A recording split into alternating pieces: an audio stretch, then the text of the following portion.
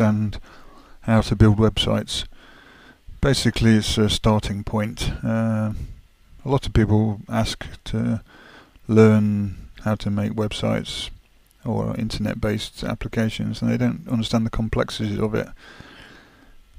There is a saying, you have to learn to walk before you can run, so this is a starting point to help understand that. The internet is a very complicated machine. It has simple coding, but it's the integration and the actual manipulation of this coding that can make it more complicated. So what I'm going to do over these set of videos and tutorials is to show you how to learn some HTML and CSS, but it's at the basic level, and then later on we'll go towards more complex HTML and CSS. Okay, so we'll move on. There's some terminology you have to get used to. These are all kind of acronyms or abbreviations that you have to learn.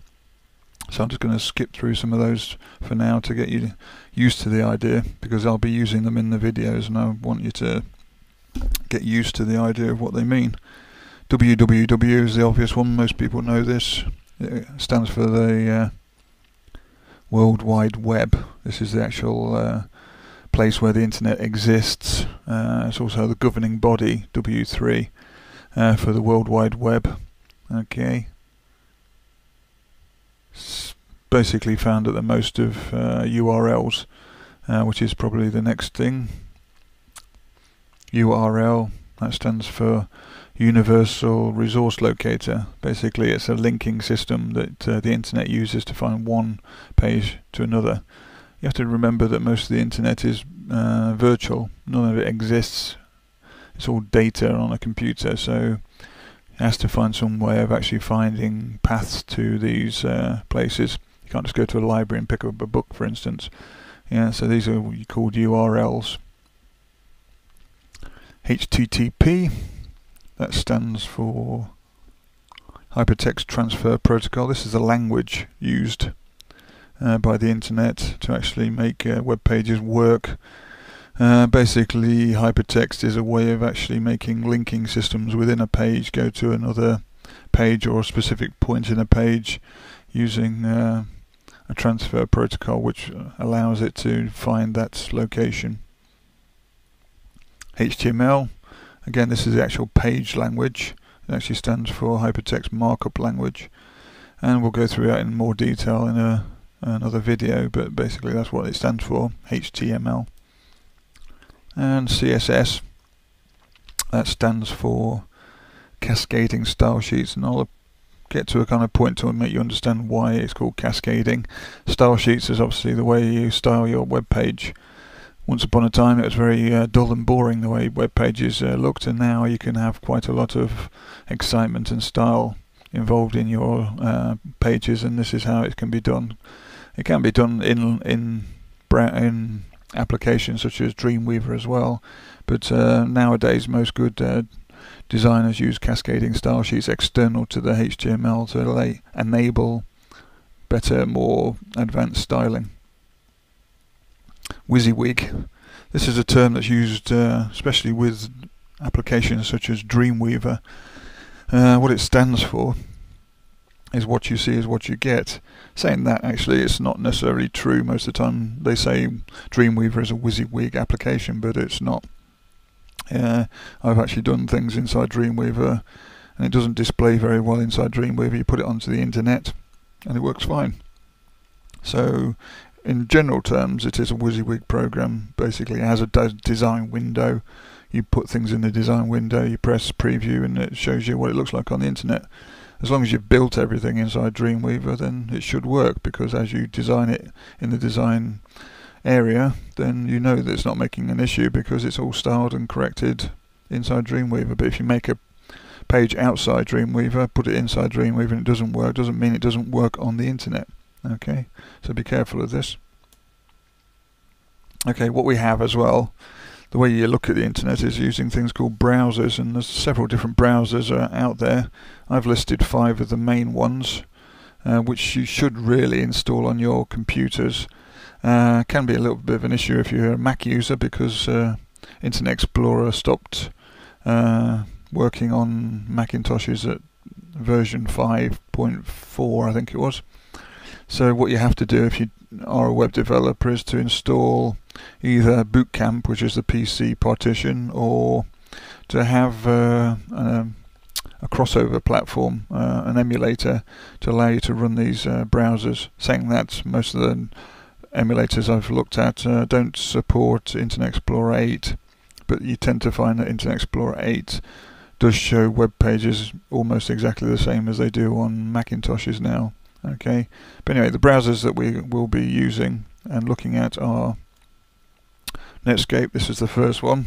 It is still around, however not many people use it, but it can create some errors, so it's well worth installing just in case people are using it and you need to adjust your pages for Netscape. The next one, the dreaded Internet Explorer, which creates most of the issues on internet design. I'm sure if you ask anybody who does web design, they'll say Internet Explorer platform from hell. Okay, so install that, because if you're going to have problems, it will be through Internet Explorer, and you're not going to be able to resolve them unless you can preview it. Next one is Safari, Macintosh's answer to Internet Explorer. Again, in one sense, it's great as far as a browser goes. I've never found anything that I've designed creating an issue in Safari, but then again that is a problem because it looks so perfect in Safari, and then you look at it in other browsers. If you don't look at it in other browsers, you're thinking everything's going well, and it's not. So you have to be careful, but it is a good browser. Firefox, becoming very popular, has lots of extensions and plugins to help designers for web pages. So it's well worth having, but it's also because it's the popular one and cross-platform. Saying that, all these browsers are cross-platform apart from Internet Explorer.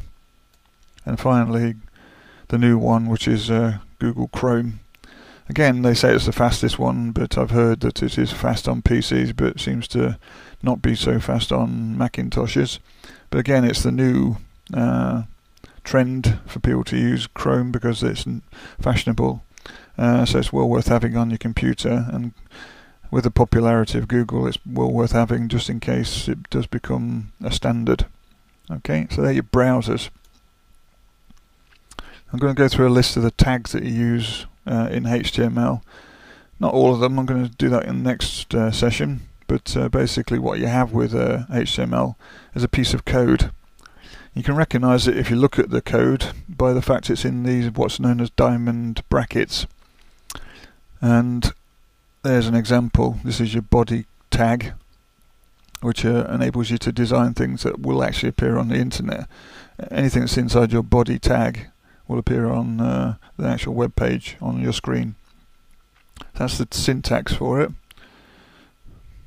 Encapsulation, or encapsulating pieces of code, basically means anything that will appear on the screen has to be within a start tag and an end tag, like so. The only differential between those two is the fact that there's a / at the start of the end tag just after the first diamond bracket, like so. And an example of that would be this. That's your full tagging structure for your body. Okay, moving on. Something called nesting. This is a way that you can actually build up elements on your web page or in your header section. And what it does is it has coding inside your start and end tag. Okay, an example of that would be, let me just wait for it to load. Like this, for instance, you have like the previous one, the body tag, which sets up your web page. And we'll talk about divs later, but a div is basically like a paragraph or a container to allow you to put things in, and then the hello is the actual text that appears on screen. So you'll notice it's all nested together in a structure that allows the closing tags to bracket the essential points. Web page, right? Basically, web pages are structured in two parts. There's the head section, and then there's what's known as the body section, and you can see it's as much as that kind of separation. The head section is written like this, literally that far apart. This is just basically for the presentation, and it contains what's known as metadata, basically mostly invisible information that can help with search engines and descriptions and formatting and language definition, etc., etc. We'll talk about that again more later. Then what we do is we have what's known as the body section, which is the main area where your design appears, and as we've seen before, this is the syntax for that. What happens inside there is what's known as the design. Anything that's appearing on screen is classed as a design, and it will appear in the body section. Okay, the internet then.